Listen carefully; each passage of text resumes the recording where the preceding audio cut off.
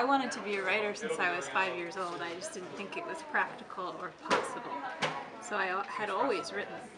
Academia was supposed to be my, my compromise, the practical thing that I was going to do to make a living and instead of trying to be crazy and be an artist. But it turns out that actually it's harder to get a job as a professor than to publish a book. So this is my book. It's called Coming to My Senses, with a long subtitle that's about a story of perfume, pleasure, and an unlikely bride.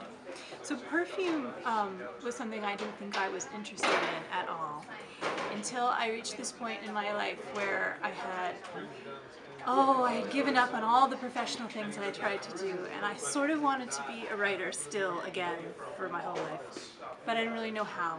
So I was doing really boring freelance work, and I had a lot of time to surf around on the internet, and I found these perfume blogs.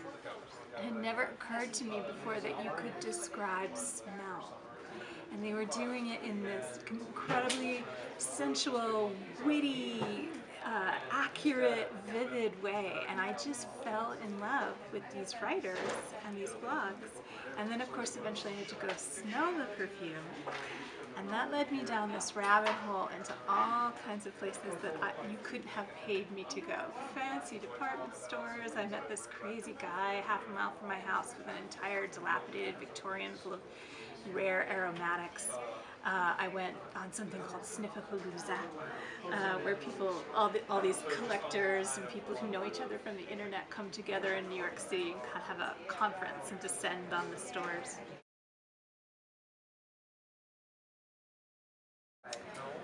Write and read.